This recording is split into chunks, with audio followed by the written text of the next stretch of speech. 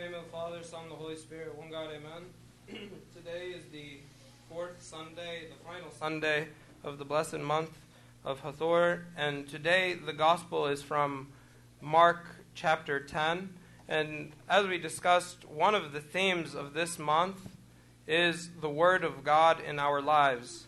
The Word of God in our lives. And we started this month by reading the story of the parable of the sower, and we read that actually on two consecutive weeks about the Word of God being planted in our heart, and then that would give fruit to trees and give. Once the Word of God dwells in our hearts, it becomes a big tree giving shelter to everyone. And in the Gospel last week, we read about discipleship, also the Word of God in our lives, how we could become good disciples to God. And we read last time, it said, if anyone comes to me and does not hate his father and mother, wife or children, brothers and sisters, yes, his own life also, he cannot be my disciple. And then was a famous verse, whoever does not bear his cross, come after me and whoever does not bear his cross and come after me cannot be my disciple. And today we continue that theme of carrying our cross. And because in the gospel of today, there was a rich man, and he came to Christ, and he asked him a very interesting question. The question was, good teacher, what shall I do to inherit eternal life? And I really admire the rich young man for asking this question for a couple of reasons. There's many good reasons why I like this question. One, it shows that he was thinking about something eternally. He was thinking about his future. He was thinking about eternal life. He had some sort of appreciation for God. And I think sometimes in our daily lives, maybe we don't appreciate eternity at all. We don't understand eternity. It's a long time away from us, and we really don't have any concept of eternity. Can you imagine what this world would be like without time? I mean, everything we do is governed by time. But eternity, there really is no time. And so we don't really have a very good understanding of eternity. Even in math or philosophy, the concept of eternity or infinity is something that is not really well understood. And that's why maybe the high school kids that are taking calculus, when you talk about infinity, you talk about approaching infinity or approaching eternity, because you really don't understand what eternity is. And because we don't really understand what eternity is, I think sometimes we misvalue it. Sometimes we completely misvalue what eternity is. I'll give you, for instance, a couple examples. Sometimes we're very quick to trade in a few moments of sin for eternal life. Looks like because you don't understand eternal life, so you're very happy for seconds of entertainment or whatever, and you're willing to trade in eternal life for just 30 seconds, a minute, an hour, a night, whatever it may be, for eternal life. Another example is if I told everyone today, please go home and read your Bibles. And I said, if you go home and read your Bibles, I will give you $1 million. I think everybody would be very excited and very eager to collect their $1 million. And they would go and say, I read everything for $1 million. But if I said, go home and read the Bible and you will have eternal life, it's a little less appealing. Not appealing at all. It's because we don't really understand the concept of eternity. If we understood the concept of eternity, it's a great deal. It's a great deal to go home and read the Bible. And in the end of the gospel today, our Lord, St. Peter, at the end, he said, see, we have left all and followed you. We have left all and followed you. And then what our Lord Jesus Christ said to him was very interesting. What our Lord said to him, he said, assuredly I say to you, there is not one who has left house, brothers, sisters, fathers, mothers, children, lands for my sake or the gospel's, who shall not receive 100-fold. 100-fold. We have no idea about this 100-fold. Now in this time, he even talks in this time, He says, you will receive 100-fold in this time. And then he says, in the age to come, eternal life. The idea is that eternity might not sound like a good deal because we don't understand, but it's the best deal. Eternity is the best deal. So we want to keep our minds on the heavenly. We want to be like this rich man and be thinking about these questions. Where am I going to spend eternal life? In Colossians 2, it says, set your mind on the things above, not on the things of the earth. And if you think about your day or your weeks or your months or maybe even your years, if you think about your life in general and evaluate yourself, you can begin to assess yourself whether you're focused on the earthly or maybe are you focused on the heavenly. But the idea here is let's be like this rich young man who was focused or at least was thinking about his eternal life. After you're thinking about your eternal life, I think one other thing that I like about this rich young man is that he went and he asked the good teacher. He asked the good teacher. Because the good teacher will have good answers. And I was thinking about this, is that this rich young man, he could have went and he could have asked this question to a lot of people. But why did he go to our Lord Jesus Christ? He went to the best person that could answer his. Sometimes when we have questions like this, we take advice from probably the worst people. I mean, not the worst, but maybe not the best. Let's say not the best people. For instance, sometimes we ask our friends for relationship advice, like youth. No offense to your friends, not the best source.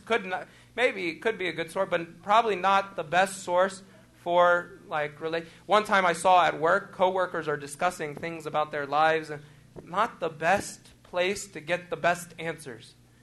Not the best place to get the best answers. If you want to ask, you have good questions, go and get your answers from a good source.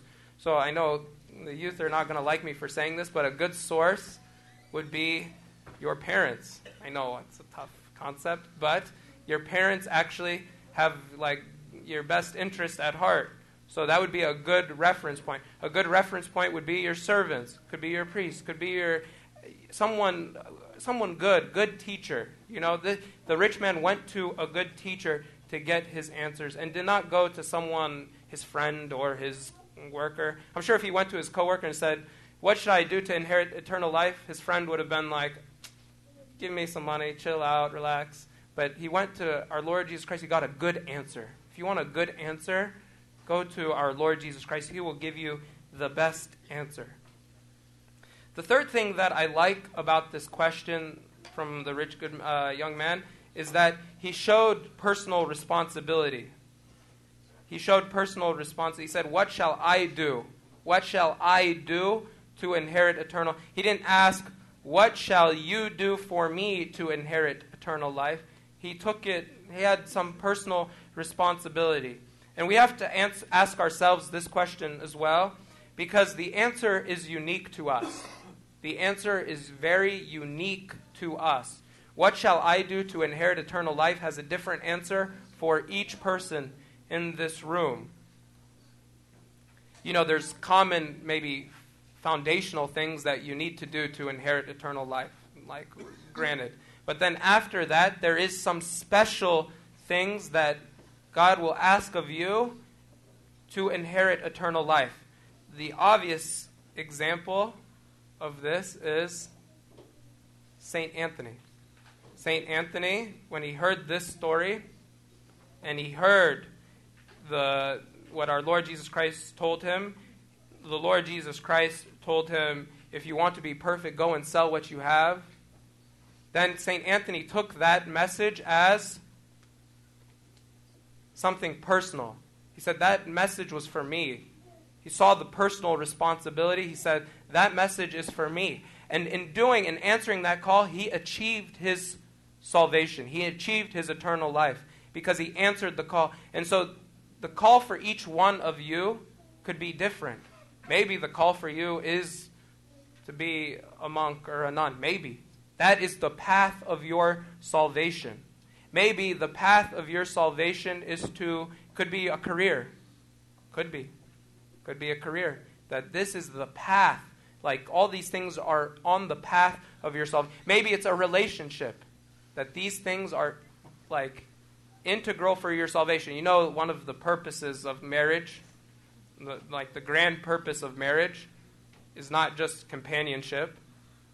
It is to help each other to eternal life.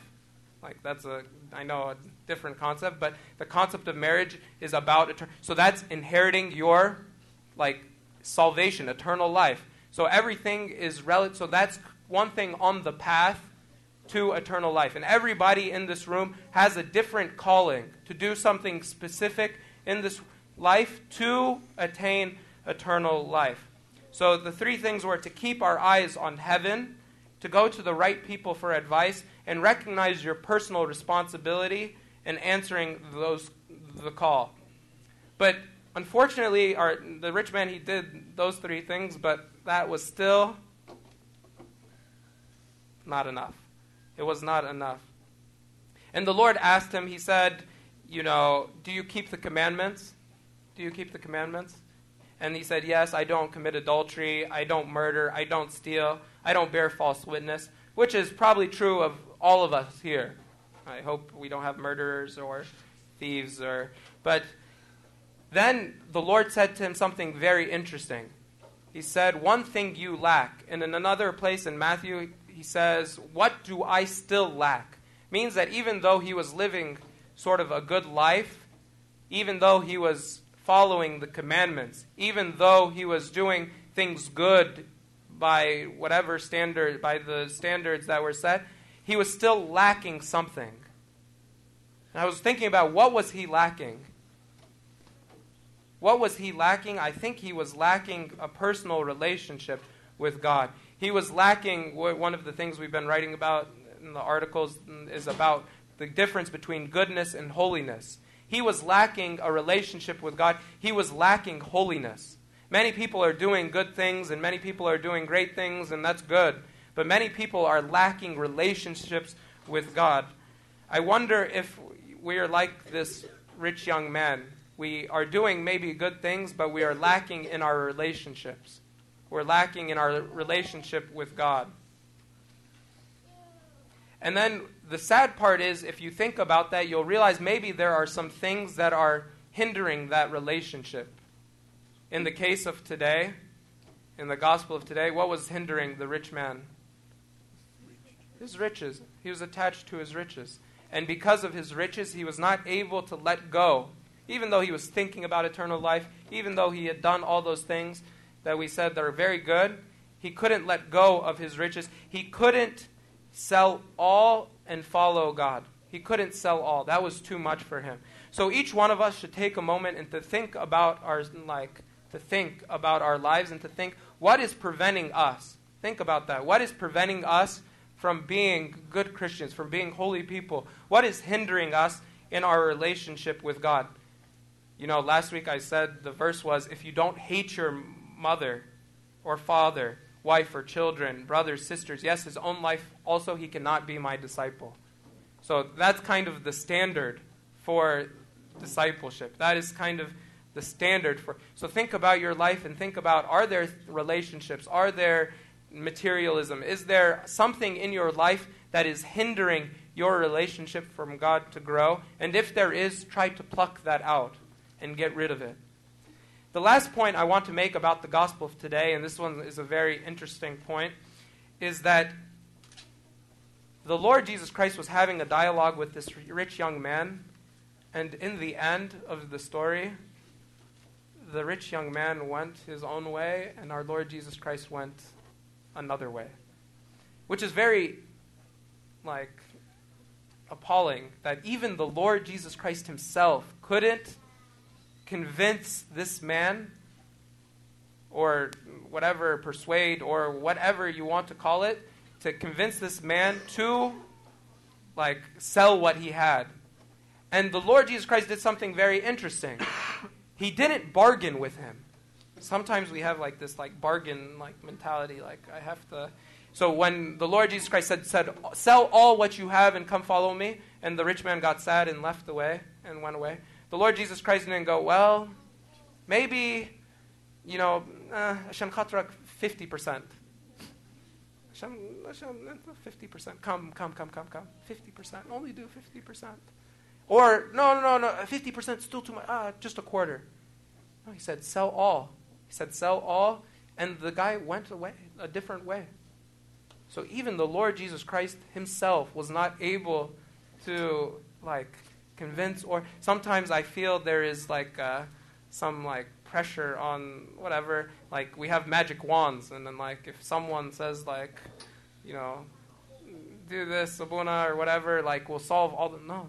Even the Lord Jesus Christ couldn't solve, or couldn't convince this young person to do what was best for him. There's something called and so we have to we're very welcoming and we're very accommodating. But the standards of our Lord Jesus Christ, they don't vary. They don't vary. So we don't accommodate, we don't change our standards to be accommodating. We don't. It just doesn't happen. It didn't happen in this story. Our Lord Jesus Christ has a standard, and he wants to raise us to that standard. He wants to raise us to that standard. I hope today we think about keeping our mind on the heavenly. We ask these questions. We think about eternal life, because truly the reward is great. If you think about it, really, the reward is great. Keep your mind. Ask those types of questions. Ask those questions to good people. Find good answers from good people. And be willing to sacrifice and to deny yourself and carry your cross. And glory be to God forever. Amen.